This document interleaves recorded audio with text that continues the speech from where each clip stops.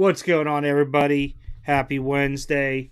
Uh, Gridiron, definitely some interesting games this weekend. Craziness on some of the overtimes. Let's just go right into it here once I find where I just saved it at. Boom. Crispy Cracker on top, 12 wins. I know a lot of people took Arizona last night. I was kind of curious how it was going to end, how many people took the Rams. So you can look right here.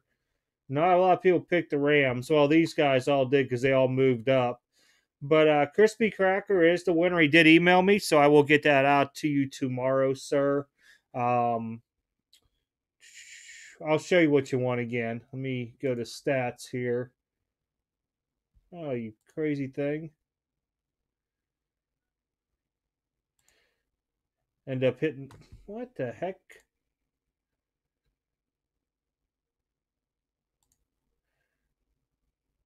There we go.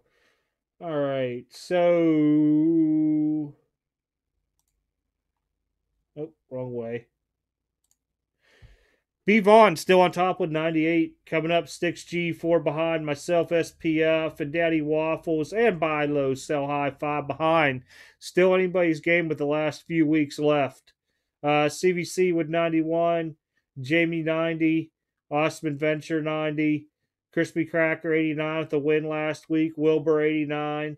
A lot of good stuff on here. You guys, some of you guys done really, really well. And I started looking back. A couple people didn't start till I think a second or third week of this. And if they'd have caught at the beginning, it would be a lot tighter of a race. I know some people miss Thursday night games and stuff like that. So don't forget, get in there, get your picks locked now. Then just check about half hour beforehand. Just make sure point spreads do not change. All right. So, I guess it was a winner, Crispy Cracker. Yeah. James Harden rookie coming out to you, sir. Pretty cool looking card.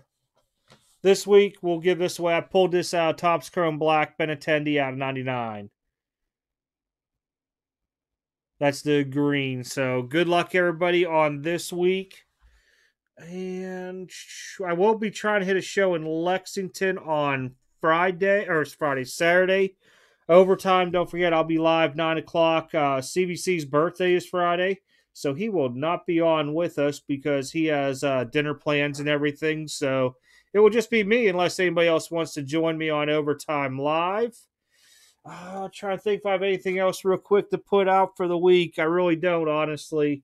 Other than that, good luck this week on Gridiron, everybody. I'll catch you live Friday night. Have a good one.